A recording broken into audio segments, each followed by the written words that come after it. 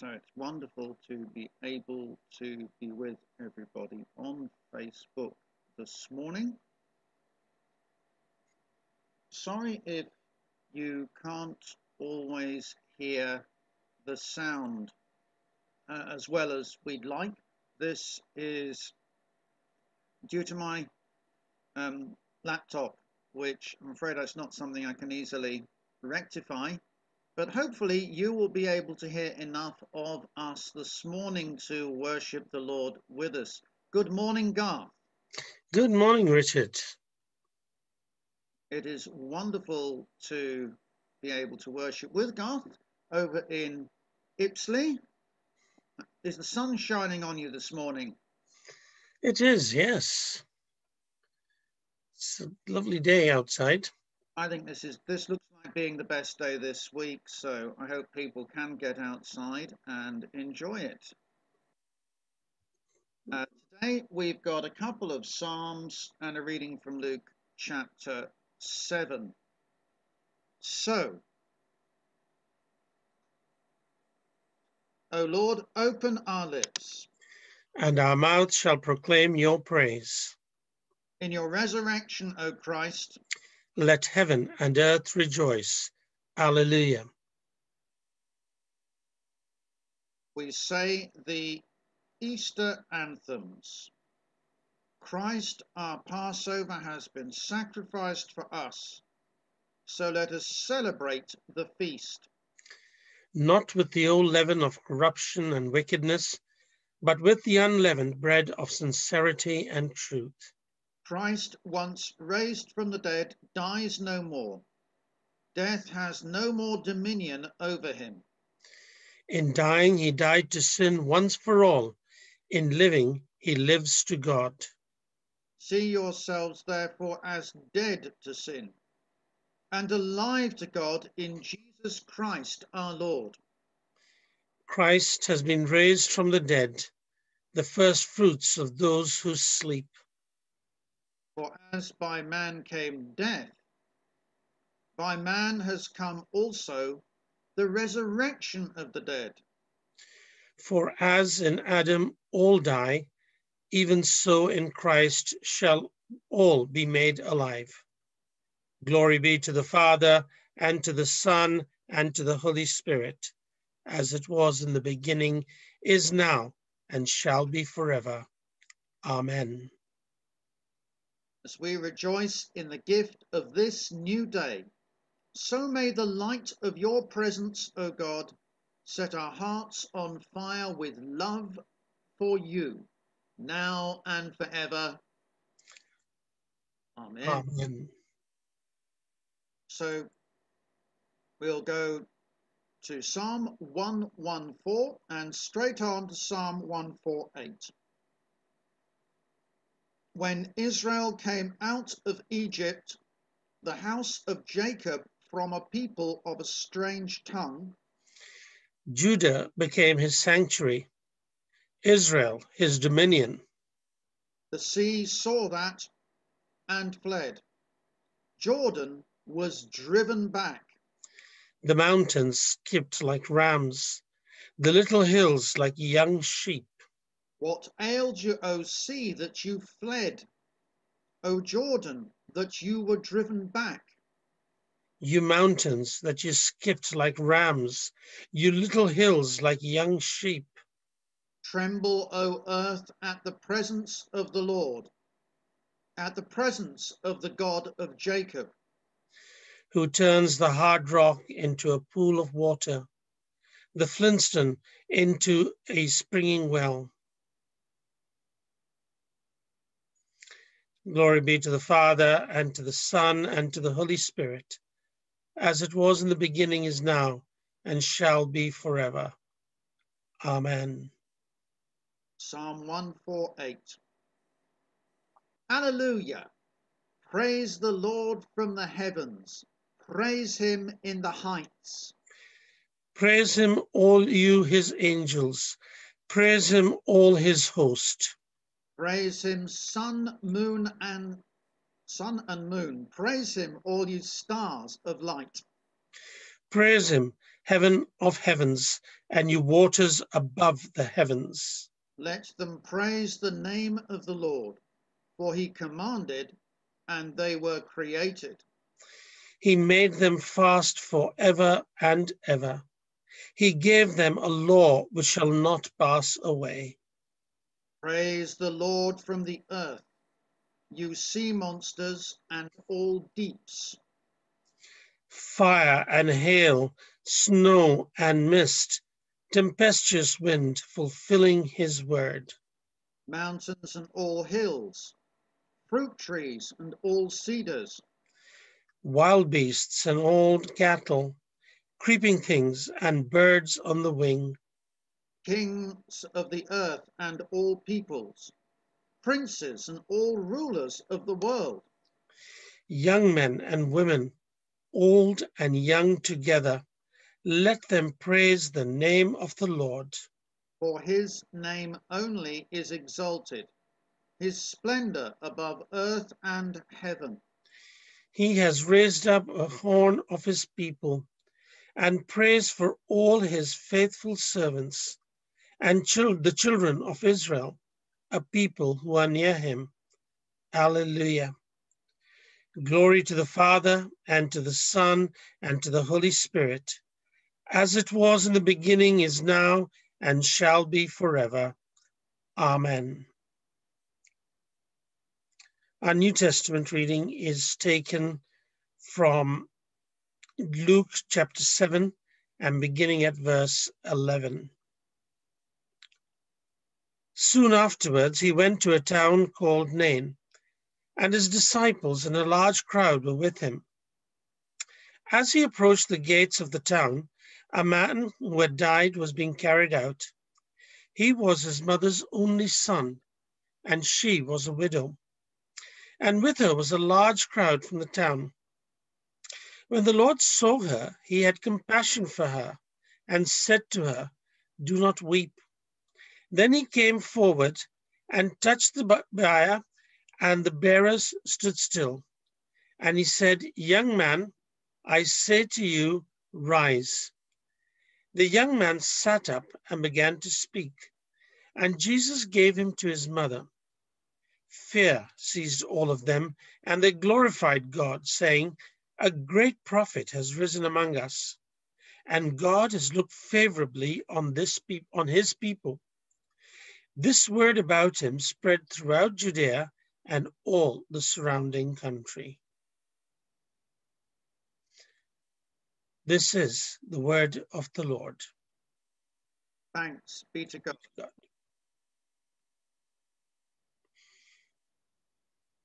Death is swallowed up in victory. Where, O death, is your sting? Christ is risen from the dead, the first fruits of those who have fallen asleep. Death is swallowed up in victory. The trumpet will sound, and the dead shall be raised. Where, O death, is your sting? We shall not sleep, but we shall be changed. Death is swallowed up in victory. Where, O death, is your sting? The Lord is risen from the tomb, who for our sakes hung upon the tree. Alleluia. Blessed be the Lord, the God of Israel, who has come to his people and set them free. He has raised up for us a mighty Saviour, born of the house of his servant David. Through his holy prophets, God promised of old to save us from our enemies, from the hands of all that hate us, to show mercy to our ancestors, and to remember his holy covenant.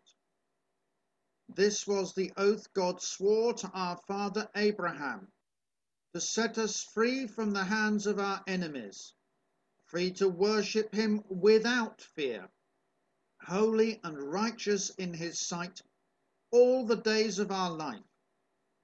And you, child, shall be called the prophet of the Most High, for you will go before the Lord to prepare his way, to give his people knowledge of salvation by the forgiveness of all their sins.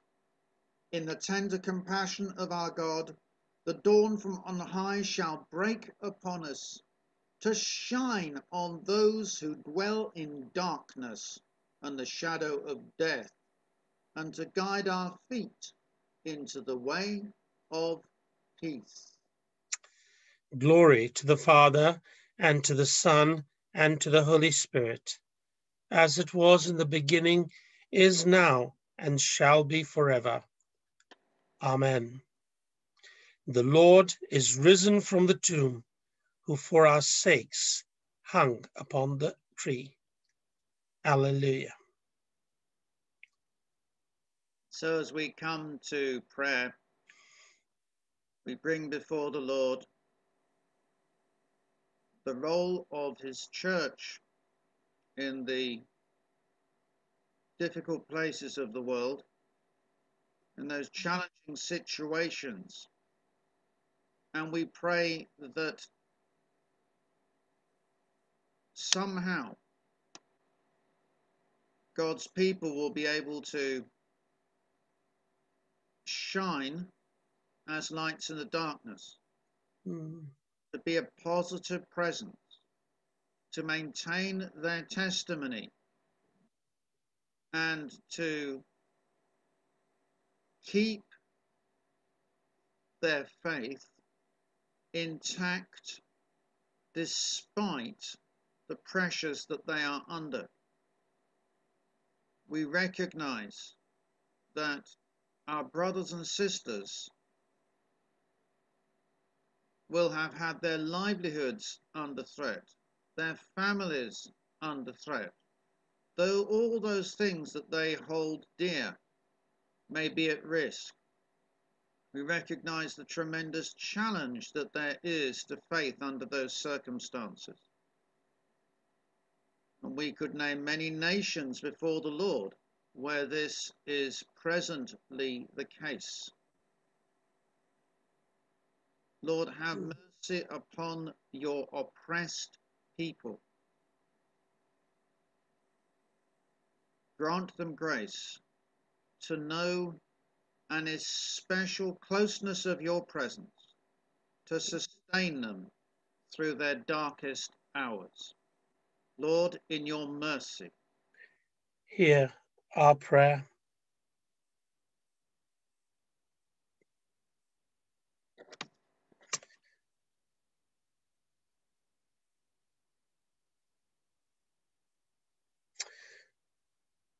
And Lord Jesus, as you met with your disciples in the upper room after your resurrection, the first words you spoke to them were, "Peace be with you."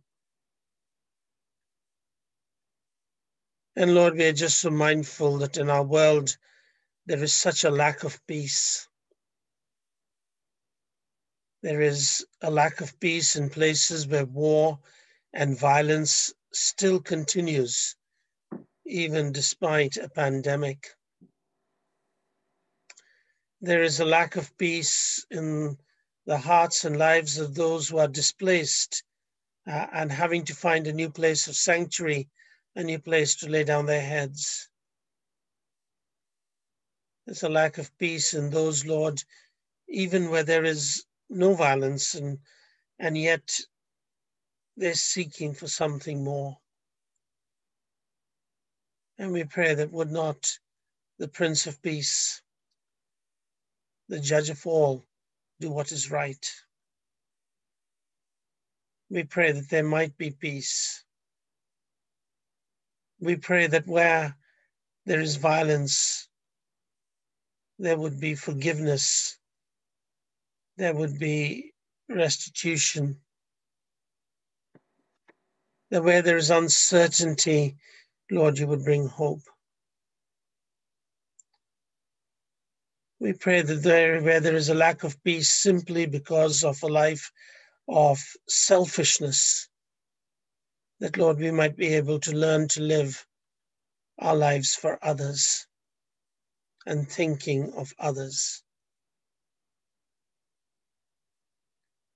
And we pray for the leaders of our nations of the world, Lord, with the decisions they have to make, that they might, Lord, make decisions which are just and wise and godly and right, that would be for the good of all,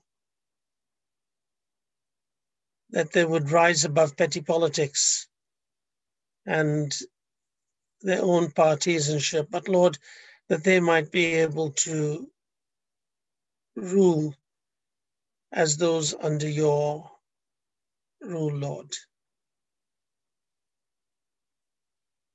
Lord, in your mercy, Hear our prayer. We thank the Lord for the vaccination program and for the way in which so many people have been vaccinated. We thank the Lord for the way in which this is happening, not just in the UK, but in various parts of the world. We thank the Lord for the acceleration of the program in the United States, knowing that that will touch and affect many. We thank the Lord for the development of new vaccines and of Amen. more variations becoming available. We pray for tremendous wisdom as to how to use and distribute the different vaccines for the blessing and benefit not just for well-off nations like our own, but for the poorer nations as well. Remember before the Lord those countries that are struggling to contain COVID still, and we pray that the Lord will give them success in doing so. We bring before the Lord those people that are still denying COVID or want to avoid being vaccinated, and we pray that the Lord will have mercy upon them and change their thinking.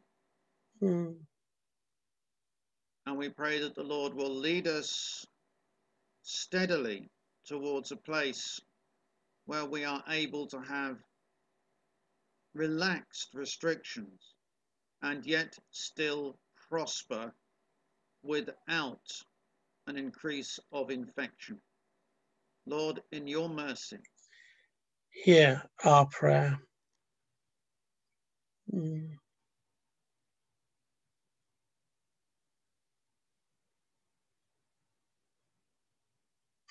Father, we bring before you those within our own communities who are sick, those known to us, and those, Lord, who have nobody to pray for them, who are facing, Lord, challenges and difficulties each day. For those who are sick, for those who are lonely,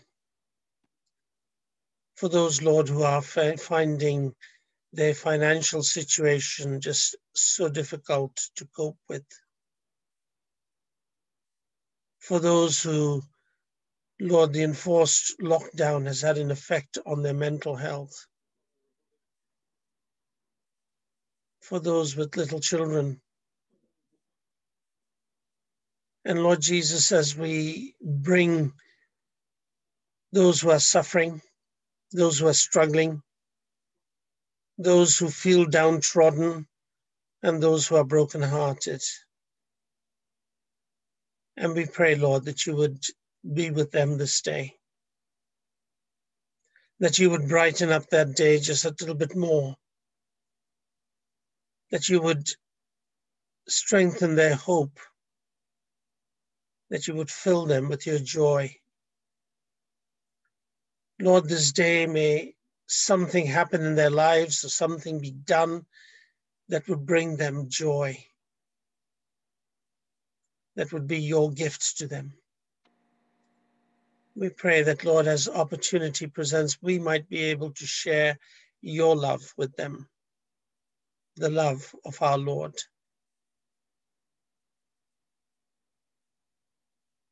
Lord, in your mercy. hear our prayer.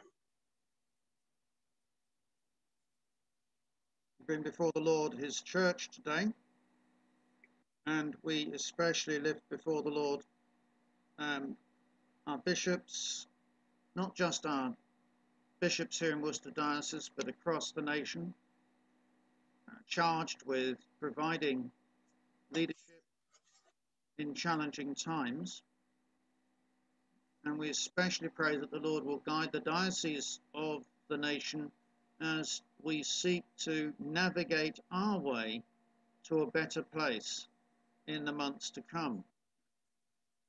We lift before the Lord the Greater Dudley Deanery, and we pray that as they learn to work together with imagination, creativity and courage, that the mission of the church will develop in new ways across this new deanery. We bring before the Lord the area dean, David Hoskin, his sub-deans, Rachel Newell, Andrew Sillis, and the lay chair, John Nicholson, and the treasurer, Michael Bishop. We pray that the Lord will give them success in their endeavours in the way that pleases the Lord and which he calls success. We bring before the Lord the Diocese of Bentiu in southern Sudan and Bishop John Gattick, and we pray that the Lord will help southern Sudan to form itself together as a peaceful nation, and that the church will be a great force for blessing and reconciliation, as well as spiritual and numerical growth. Lord, in your mercy, hear our prayer.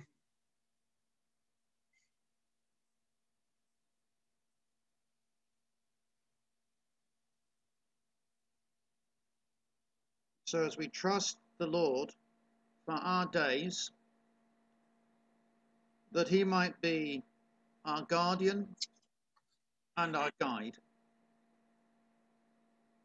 we also remember before him in this Easter week our thankfulness for his death and resurrection for us.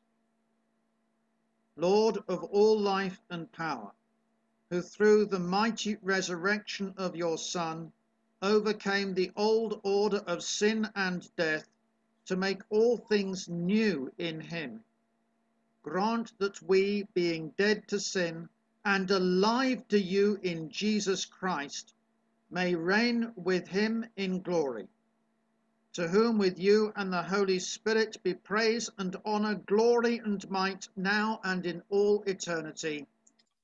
Amen. Amen. Rejoicing in God's new creation, as our Saviour taught us, so we pray. Our Father in heaven, hallowed be your name. Your kingdom come, your will be done on earth as in heaven.